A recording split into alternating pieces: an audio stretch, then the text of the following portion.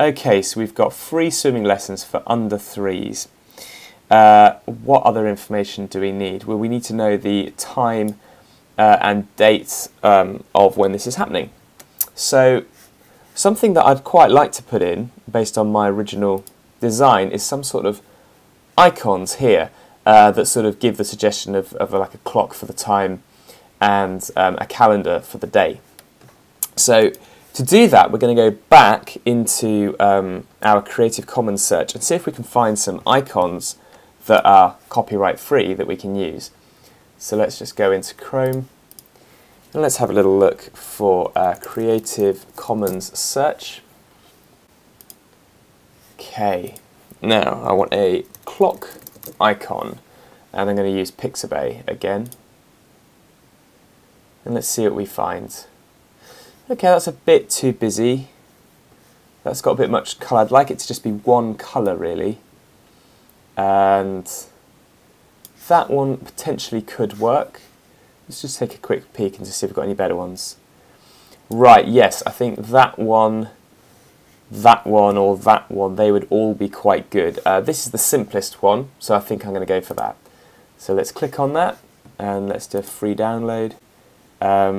I'm going to make it quite small in the image, so the medium size will be absolutely fine. I'll download that, and let's go back to our Creative Commons search, and I'd also like some sort of calendar or date icon. This will do absolutely fine. So again, let's click on there. It's free for commercial use, no attribution required, so let's download it. Excellent, and now I need to put those new downloads into my assets folder so I know where to find them. So I'm going to go to my downloads. I've got it organised by date. These are my 2 downloads, so I'll select them, right click, copy, and then I'll go back to my documents, to my Super Splash project, paste them in with my assets. Excellent, that should be familiar from our first tutorial where we got the swimming pool and the baby. Right, we can now go back into PhotoPlus and make use of these. So let's open those new documents, those new images, and they'll be added to our Documents tab. And we're going to grab the clock one, edit, copy, go back to our banner. I'm just going to save it before I do any more work on it. And then we're going to paste and put a new layer in. Now it's an enormous image, so again we have to go to Zoom, hold Shift and zoom out, grab the deform tool, and we can resize it to make it a lot smaller. That'll do for now. I can move it around in a minute.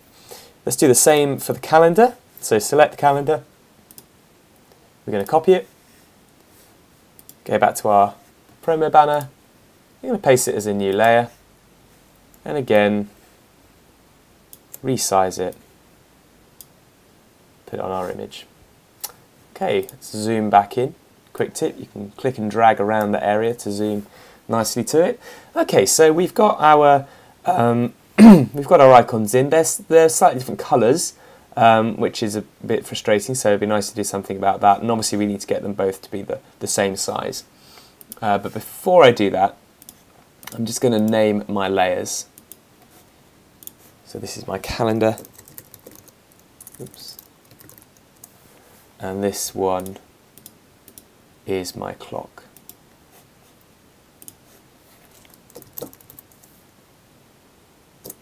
And I realise I haven't done for under 3s with a name either, so let's do that. Okay. Right, so I have now got a calendar and a clock, but we need to make them both a little bit smaller. So let's start with the clock, see if we can get that right. Use the deform tool again, and let's just make it a nice little icon.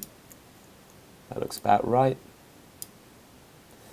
And we can do the same with our calendar. Now, to help us actually get the sizing right, I'm going to put on something called a ruler, which shows us how many pixels high our image is on the sort of the width and the height, and we can click and drag down a guideline from here.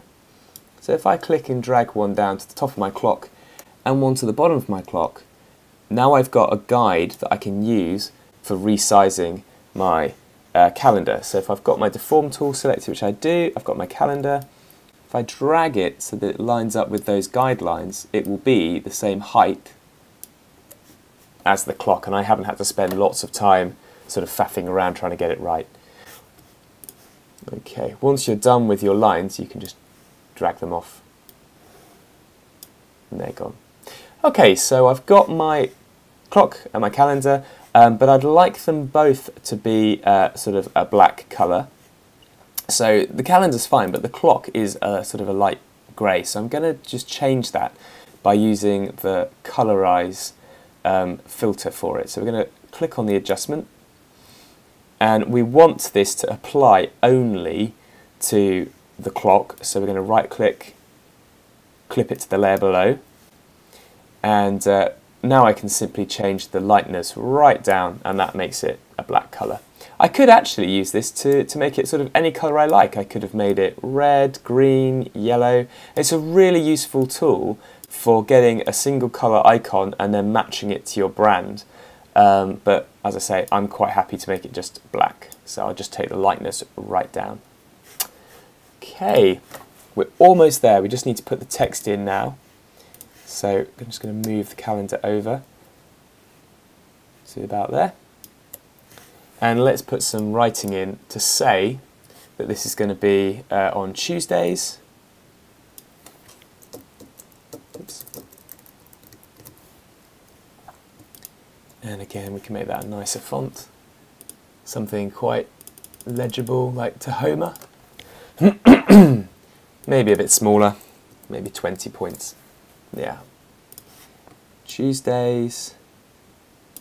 And maybe set the time for it to be 9 to 10 AM. And again, select Tahoma and 20 points. Excellent. Okay, and actually what I could do is bring my ruler back just so I can make sure they're lined up properly again. That helps me a lot.